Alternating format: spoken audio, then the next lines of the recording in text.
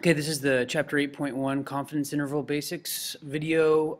Here we're talking about how in the previous chapter we oftentimes assumed we knew what the standard deviation of the population was. In reality, we often don't. So we're going to be kind of keeping that in mind as we move forward, but think about what a confidence interval is, what a confidence level is, and what the difference in the two are. So the level has to do with the area under the normal curve, whereas the interval actually refers to the data we calculated and where we feel the true parameter falls in between. So let's get to some vocabulary and what's going on with this, and then I'll take a look at what a confidence interval is.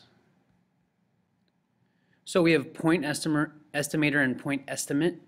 A statistic that we're trying to estimate the actual parameter with. The value of the statistic is the point estimate, and then the estimator would be however, whether we're using the mean or whatever we're using to come up with the point estimate. So in a confidence interval, each statistic is an estimate, and then we include a margin of error, like plus or minus. Like we think that 70% of people enjoy going to the park on the weekends, plus or minus 5%. That would give us a range of 65 to 75% for that proportion. So they're different in the sense that an interval covers a range of values. The point estimate would be that the value in the middle there. So if we said 70% plus or minus 5, point estimate would be 70%. The confidence interval would be 65 to 75%. So let's first look at confidence level and interval, what they mean, and then we'll take a look at some visuals.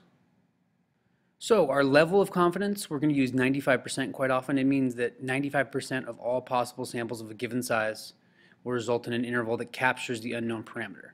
So we're saying that 95% of the time our true value will fall within that interval.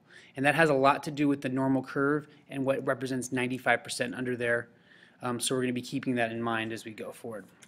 So to interpret confidence interval, we use the level. We'd say we're whatever confidence level percent confident that the interval from blank to blank, in our previous example 65 to 75%, captures the actual value of the percent of people who enjoy going to the park, if that's our example.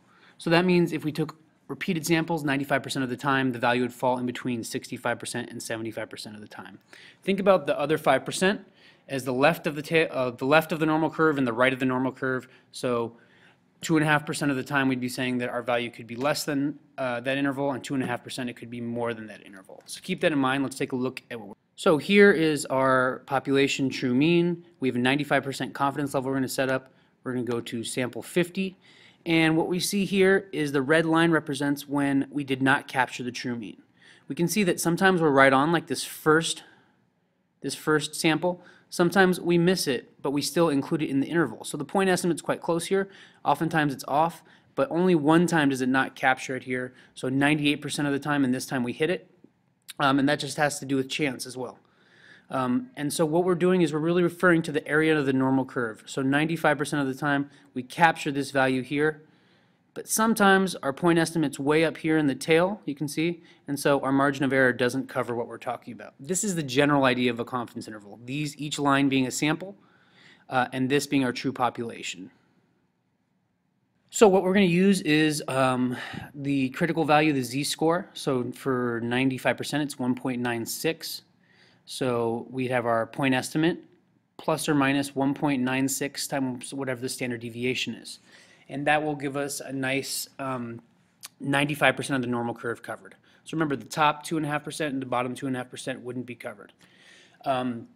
So keep those things in mind as we go forward. We're talking about our point estimate plus or minus, and then we use the z-score because we want to do it plus or minus 2 standard deviations from our point estimate, because that would cover 95% of the curve, or of the values, according to the 68, 95, 99.7 rule. So conditions to check.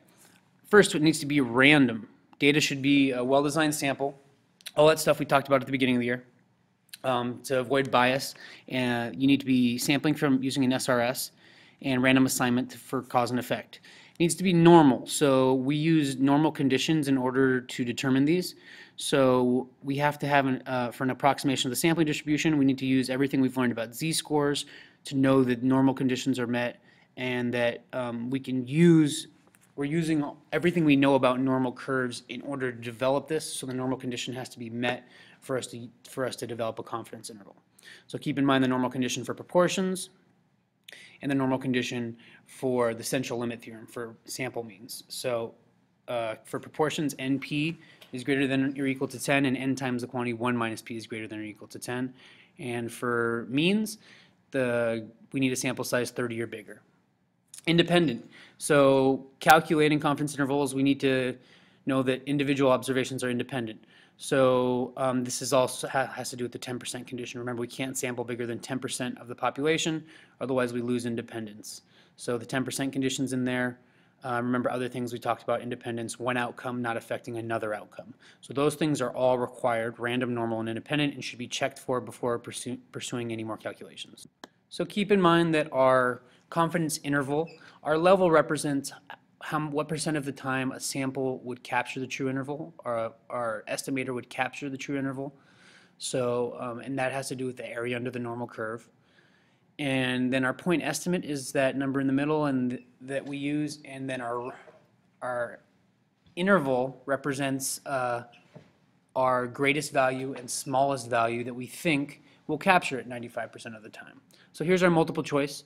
A recent poll suggests Obama's approval rating is 0.65 plus or minus 0.05, or 65% plus or minus 5%, with 95% confidence.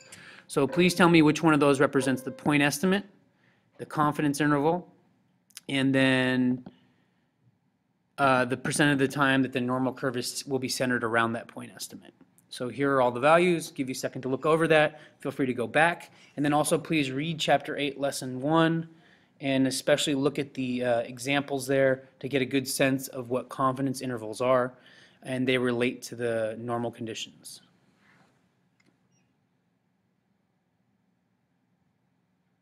So go ahead and hit pause if you want to keep looking at the multiple choice more now, and then go on to the conceptual question.